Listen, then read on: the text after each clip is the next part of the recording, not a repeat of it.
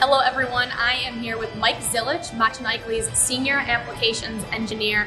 Mike has been working on Mazaks for how many years now? 28 years. 28 years, that's a long time, but he is the expert. So we're going to be showing a demo today on the machine that's behind us, the Mazak VC-EZ20. But before we get started, Mike, why don't you run us through a product overview, some specs on the machine?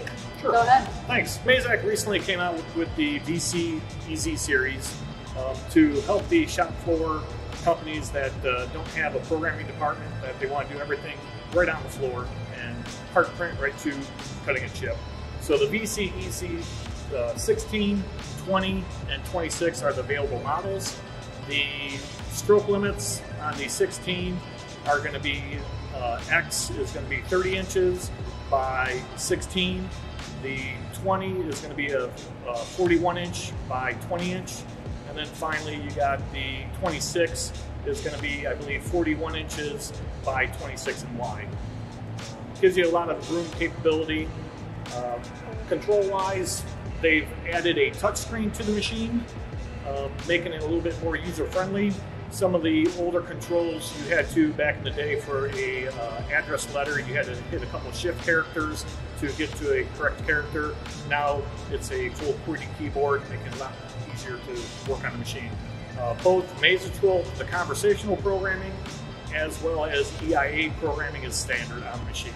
So it works out quite well. Yeah, and so you mentioned the EZ control over here. Can you talk a little bit more about that? What makes it, so intuitive for the customer? Yeah, so you have the ability to actually have a part print, and the conversational side is basically, it's going to prompt you with several questions.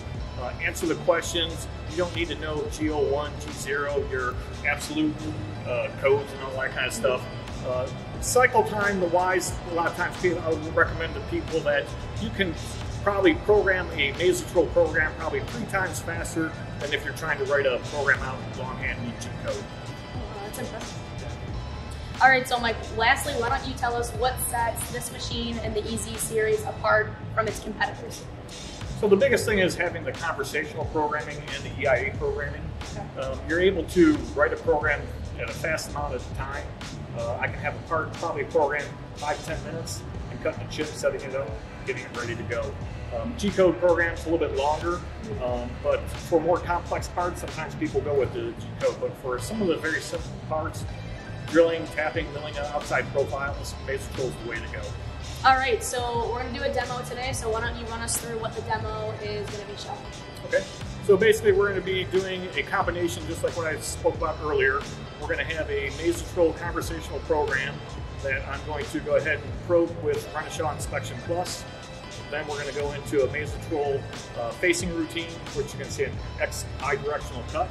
And then finally we're going to go into some dynamic milling, which is a high-speed cutting tool path, 150 inches a minute cut, and the retract is going to be at 200 inches a minute.